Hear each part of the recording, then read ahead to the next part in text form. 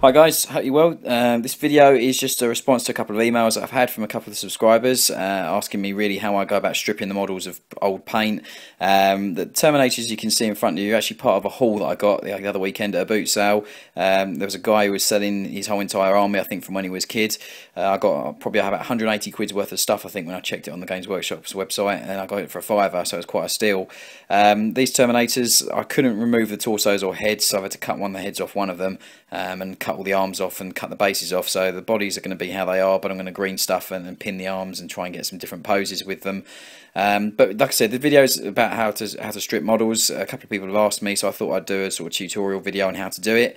I thought these guys would be a good sort of tester to show you guys. I will do a separate one for metal models just because they're even easier to do. When it comes to what product to use, there's a couple out there that people suggest. I've tried all of them, and personally for me, I find that Dettol is probably the best one. There are people who say Fairy Power Spray is as good. I tried it, I had mixed results, so I've never had a problem with Dettol, so I thought I'd stick to it. Now, with regards to the Dettol, a couple of people have said, oh, they've tried different Dettols and it hasn't worked for them, it's made the models smell funny and things like that. That's probably because you're either using the wrong Dettol. Now, the one that you need is this one. This is the antiseptic round Dettol. Don't buy the purple one, don't buy the orange one or any of the scented ones. Dettol has naturally got a scent anyway, but this is the one you want. You can get it quite cheaply in most convenience stores, Tesco's, Sainsbury's, all those different places. Best place to get it from really would be a big sort of Costco if you got a card or something like that. So this is the Dettol that you need. A couple of other things that you'll need. You need a really firm and cheap toothbrush. Now this one I think cost me about 30p. I got it from Tesco's or Sainsbury's or somewhere like that. Basically you want to buy yourself a toothbrush that you would never put near your gums because it'd rip them to shreds. The firmest, most horrible toothbrush you can imagine. Because it was going to get knackered anyway.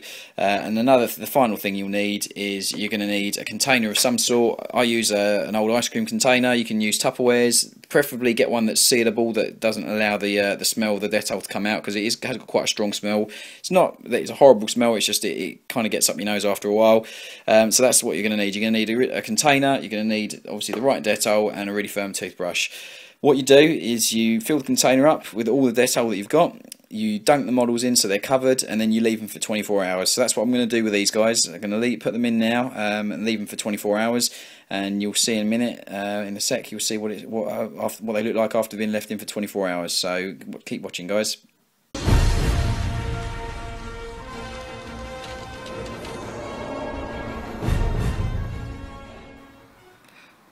Hi guys, so it's 24 hours later. As you can see, the Terminators have been completely submerged in Dettol for the full period. It does start to work after a shorter period of time, but I'd advise the best thing to do is to leave them in for the full 24 hours.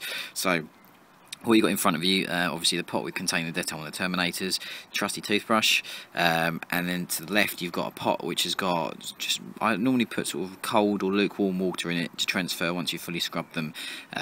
What you're going to need to do, because I haven't got a tripod at the moment, so I'm going to have to explain it and then show you afterwards. You need to fully scrub them in the Dettol. Don't transfer them into the water. You need to basically make sure that they're scrubbed fully in the Dettol. Use the Dettol as a cleaning agent to scrub. Because the problem is if you scrub them and then wash them with water straight away, once they're not completely clean, the models become really sticky, because it's a chemical reaction between the water and the Dettol, and obviously the plastic and the paint. So the best thing to do is fully scrub them using the Dettol as a cleaning agent. Once they're fully clean and you can see there's no major bits of paint left on the model, then transfer them into the water pot to rinse. Basically leave them soaking in there for while you're cleaning the rest of the models, and then I'll go and show you the next part after this. So I'm going to go and clean these all up. I'm sorry that I can't show the camera while I'm doing it. It's just purely because I haven't got a tripod. So as soon as I've done, I will jump to the next part of the video, which is obviously them after they've been rinsed, so you can see the results. Keep watching, guys.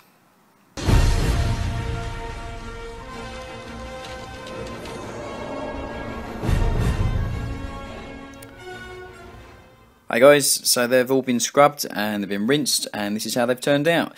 So as you can see, most of them have come up between sort of 90% to, well, basically 90% of plastic. There are some dark marks left in some of the recesses, but once that's sprayed over, these are going to be sprayed black anyway, so you won't really see any the slight amount of black that's left in some of the crevices and detail. It won't really make any difference whatsoever, but they've all come up quite nice. What I would suggest is, like I was saying to you from the earlier part of the video, when you're scrubbing them, make sure that you scrub them fully, then rinse them in the pot to the left. You can leave them soaking. I did say you can leave them soaking as if you want to. I normally don't. I normally rinse them and do one at a time. It's up to you here. It depends how you want to do them. You can leave them in the pot soaking, but it's horses for different courses. So I normally rinse them, give them a shake in the water in the pot that you have on that's just got the water in it, and then put them onto some paper towel or something just to let them drain. But you can do it either or. After you've done them all and they're all washed and sort of like drained on the side, then you want to basically rinse them under the tap, each of them. Again, just rinse them again to make sure you get all the Dettol off. Give them, like you would when you get some Forge World models, you give them a wash to sort of like get rid of any grease or anything of the agent. You do the same thing because obviously you don't want the Dettol left on the model. So have a quick look around at how some of them have come out. As you can see, they've come out really well. All the detail is still there, and you can see that it's got rid of, I'd say 95% of the paint. You're never going to get rid of all the black in the finer parts of the detail, but aside from that, once they're sprayed up and primed again, you won't notice it.